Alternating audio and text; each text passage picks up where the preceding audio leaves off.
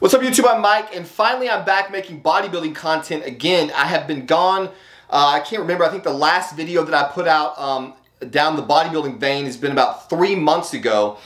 And what that has basically allowed me to do is to produce a video that I've been personally curious about for the vast majority of my lifetime. And that is, how long can you keep your bodybuilding gains when you stop bodybuilding? As embarrassing as it is to admit, over the course of the past 3 months, I think I have been to the gym maybe 3 times. In the course of the past 2 months, I have not been to the gym at all. So there was a period of time when my wife and I started trying to do the RV traveling thing. If you're not familiar with all of the nightmares that have been going on with that, please watch the last video I put up. That'll kind of bring you up to date on all of the shit that we have been going through. So when we started down this traveling plan that we have, I dialed back my workouts quite a bit because we just didn't have time to get to the gym.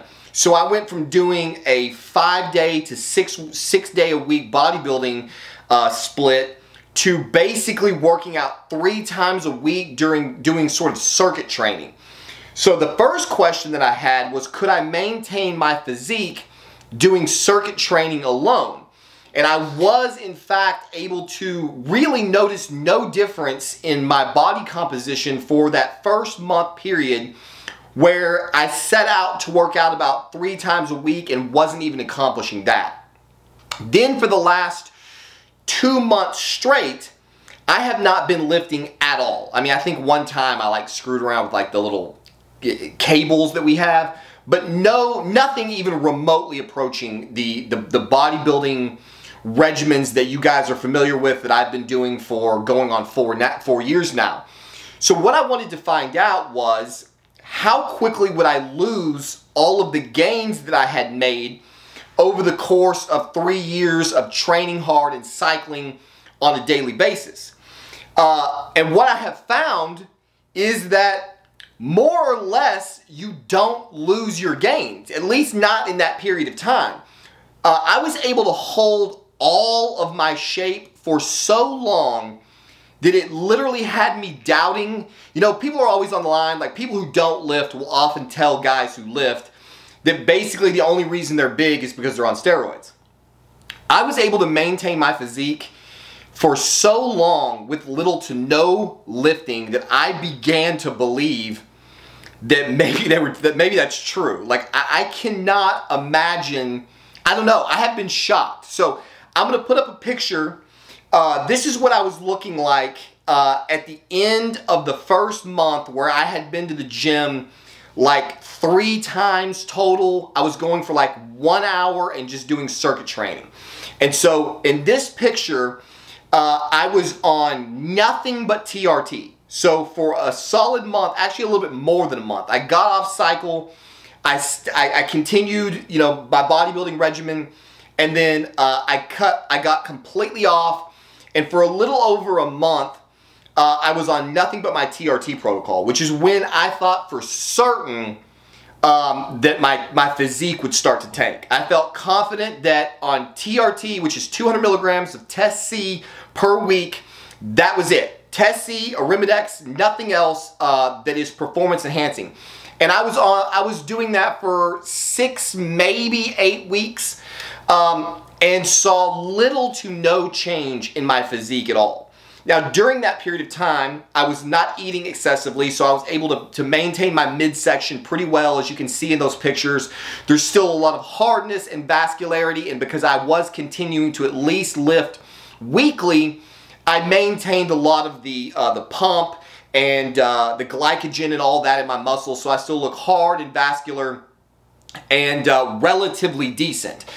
Certainly, I have lost a lot of the fullness in those pictures that you would expect when being on a full-blown steroid cycle.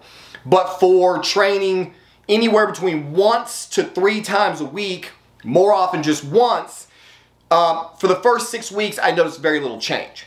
Which, that in and of itself did not surprise me a lot. I mean, the body tries to basically stay in the condition that it's in. It doesn't like a lot of change. And so just stopping lifting and lowering all my hormones, I expected that I would lose the glycogen and the pump, but that more or less things would stay the same. So then, for the past 2 months, give or take, that we've been traveling, I added 200 milligrams of Primo back to the mix. So and I actually started 100. So I started like 100 milligrams of Primo, 200 milligrams of Test C, just to have something else going on. Because what I was really concerned about was trying to maintain my conditioning. The first thing that I noticed every time that I stopped training, stop my dedicated training and my dedicated diet, is that my midsection just starts softening up. You know, I don't get fat, but it's just soft, and it doesn't have the aesthetic that I want to maintain.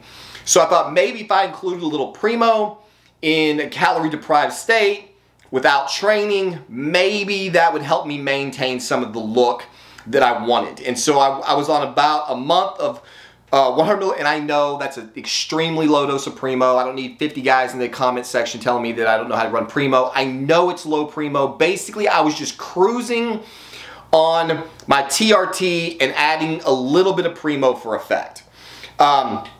So I ran 100 milligrams of Primo for about 4 weeks, then I jumped it up to 200 milligrams of Primo, which is where I've been for the past 5, maybe 6 weeks.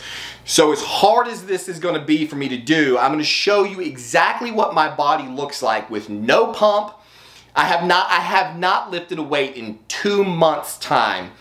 Just going through the motions of traveling, not even a lot of lifting there. We've been staying primarily in state parks. So we've been doing some hiking, some fishing. Basically, the heaviest thing that I have lifted is my fly rod I had like a 2-pound bass on. Like, that's it. That's all you get. So this is what my frame looks like, my body looks like 3 months outside of the gym in any kind of appreciable bodybuilding type of regimen.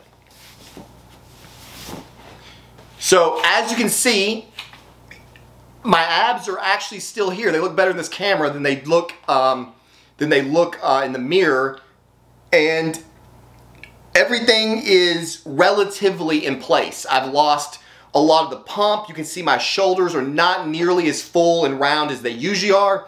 Everything is toned down a little bit, but primarily the difference that I see in my physique, maybe somebody else will comment something different, is it's just the glycogen, the pump, the fullness, the hardness. When I left to start vacationing, it's not really vacationing, when we left to start traveling, I weighed 193 pounds. About halfway to the trip, I had actually gained some weight. I was starting to get a little soft in the midsection because primarily we were just sitting around camp, eating a lot of food. And so I think I was up to about 195 was the heaviest that I got. When we got home at the end of our trip, I was down to 188 in the morning and back up to about 191, 192 in the evening. So despite the fact that there's some change in composition, my body mass has stayed the same. I've lost about 1/4 of an inch on my biceps, not a lot. I'll show you my back.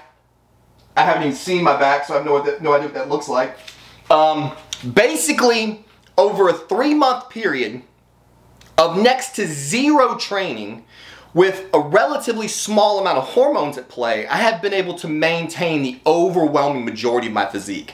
I have maintained it to the point that I feel abundantly confident, and this will be tested, and then I'll check back, that if I start back to training in any kind of reasonable form, right now, I will be back to where I left off completely. The full-blown aesthetic, everything will look identical. I would say in 2 weeks' time, maximum, maybe less, I will be back to where I left off a little over 3 months ago. So this has been really exciting news for me because I was one of those guys that during my training, when I was training hard, when I was trying to build as much mass as I could put on my frame, I never missed a workout. And if I did, I felt terrible. I didn't miss meals, I didn't miss workouts, I didn't miss my hormone shots. Like, everything was regimented in a way that, because I was concerned that I mean, you know, I had that shit going on in my head where it was like, you know, you can't afford to party. You can't afford to take a weekend off. You know, we'd go on vacation for 2 weeks and I would be sick. Like, I just would never feel good about the fact that I felt like I was going to just tank my physique in this short period of time. And what I have found from this experiment is that is just not true. The body really does want to maintain wherever it is. It doesn't seem to want to go up or down, at least my body. Now, I know this is something that, you know, a lot of people report to be different, but keep in mind, I'm always naturally lean. So a lot of guys will say the second they get off the diet, the second they get off their training, they just start putting on a lot of fat. That may be true for people who are more naturally on the heavy side. Typically what happens for me, and what I was very afraid was going to happen this time, was that the second that I got off the hormones, and the second that I got off the training, that I was going to start getting skinny again, that I would lose all of my mass and shape, and that has not happened. So in the beginning, during that first month or two, I was at least trying to maintain my protein intake because I felt confident that 200 milligrams of test was more than enough to maintain my physique as long as I kept supplying my body with all of the protein that it needed so that I could stay in a relatively anabolic or at least not go into a catabolic state. Over the course of the last month, with all of the headaches that my wife and family and I have been experiencing with our Alliance Valor travel trailer, I really just sort of quit on life psychologically. Like, we were just camping, hanging out. I mean, sometimes I would eat 2 meals a day, not even 3. I was definitely not hitting my protein macros. I was definitely not hitting my calories. Way too many trash calories and not enough protein. And that's when I really started to notice the bulk of the change. So I think if I was to continue to do this, you know, if I kept, you know, not training and not eating right, my physique would definitely deteriorate over time. There's no doubt about it. I think, however, that with a reasonable amount of lifting, I mean, maybe once a week, and maintaining my protein and my hormones, I think it would be very possible for me to maintain what you're seeing today. So there you have it. I want to keep this video short. I don't have a lot to report on right now in this video. Again, just to clarify, for the first half, we'll call it half. For the first half of the 3 or so month period, I was on TRT alone. I came off all the hormones, let my system completely get back to normal. And one of the other things I guess is worth mentioning, I can't remember if I said in one of my previous videos when we had gotten back from camping up in Colorado, my wife and I had done a bunch of hiking in Colorado and she was kicking my ass on those hiking trails. Like, I could not, I thought it was elevation. I didn't know what was going on. I could not keep up with her. I mean, we're hiking up some little 1-mile trails and I'm getting passed by like pregnant women and guys carrying their kids on their back. Like, I had no endurance at all. My resting pulse was around 100, and within 20 steps up the trail, it'd be 120, and an eighth of the mile, I would be at 140 beats a minute, feeling like I was gonna die. I was on 1,200 milligrams of gear at that time, and it is very clear to me now that the gear was causing the problem because we did some very steep hikes. Believe it or not, we found some steep hikes in Texas, and my resting pulse was never even, well, my resting pulse was down around 75 to 80, and then at the end of a quarter mile, very steep hike, I might be breaking 100, 115. Never saw anything near those numbers that I was experiencing in Colorado. So obviously not the elevation, but I think it's pretty clear that having a resting pulse at 100 when you're just sitting in a car is probably suboptimal for health and cardio endurance. And then it's worth mentioning that I was on a lot of tren at that time. So that being all said, the hiking and everything, I feel very good where I'm at with the 200 milligrams of Primo, 200 milligrams of Test C. I'm having no side effects. I'm having no trouble sleeping at night. I'm having my resting pulse is good. My blood pressure is good. All of my biomarkers are coming back into line. And I'm feeling really good about where I'm at given the lack of dedication that I've had in the gym. Now, don't everybody please go mass unsubscribe. There will be plenty of bodybuilding content coming up soon. One of the videos that I'm trying to put the pieces together to make is about Primo and estrogen. I have yet to see any evidence that primobolan reduces your estrogen levels. I am very, very sensitive to estrogen, as any of you who've been watching my channel for any length of time know. And any tiny fluctuation, and I have side effects on one side or the other. I have been on 200 milligrams of primo of some kind, 100 for 2 months now, and my estrogen is not moving. So I think that is a myth. I'm going to try to put some more data together before I make that statement conclusively. And I think that the bodybuilding community seems to be split on this. I believe I watched a video by Anabolic Doc where he was saying he has never seen any evidence that primobolan was actually an anti-estrogen. So I think I'm going to try to put together some content about that. I had another thing that I wanted to talk about, but now it's slipping my mind. So like I said, I'm going to keep this short. This is what I look like after 3 months of not working out, not lifting, not hitting the gym hard. So for you guys out there who are training hard every single day, definitely you want to stay on your protocol as best as possible. But if you take a little time off to go on vacation with your family, or to go out drinking with your buddies, or do something a little fun, live a little life, clearly the ideas that I had in my head about what was necessary to maintain your gains are just not found in reality. And that's true whether you're on hormone replacement therapy or light cruises and cycles. And speaking of hormone replacement therapy, final thing I'm going to say, thank you to everyone who has signed up using my code in the description. If you need hormone replacement therapy, please check out the guys at Royal Medical Center. Use code MikeFit at sign up. That helps me, that helps this channel. A lot of you guys have been using that code, and I really appreciate that. So let me find my remote. Hopefully this has been entertaining and informative. Thank you again to all of you who've been in the comments and messaging me privately, spurring me to come back to making videos. I promise you there's going to be more content coming.